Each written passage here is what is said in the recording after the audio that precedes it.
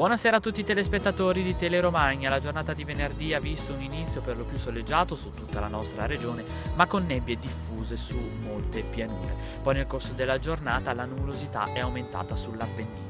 Il weekend vedrà un inizio con cieli per lo più poco nuvolosi sull'Appennino, mentre in pianura saranno ancora molte le nebbie che localmente persisteranno per buona parte della giornata, soprattutto su ravennate e lungo il corso del fiume Po. Sull'Appennino la nuvolosità tenderà ad aumentare con schiarite soprattutto al mattino sulle zone orientali. Per quanto riguarda le temperature avremo un lieve aumento, minime comprese tra più 2 e più 6 gradi, mentre i valori massimi saranno compresi tra più 6 e più 10 gradi, ventilazione debole, mare calmo. Poi anche la giornata di domenica vedrà una situazione simile con nebbie e nubi basse sulle pianure, mentre in Appennino qualche timida schiarita si avrà, però anche qui saranno molte le nuvole. Temperature stazionarie. Per ora è tutto, un caro saluto da Andrea Raggini.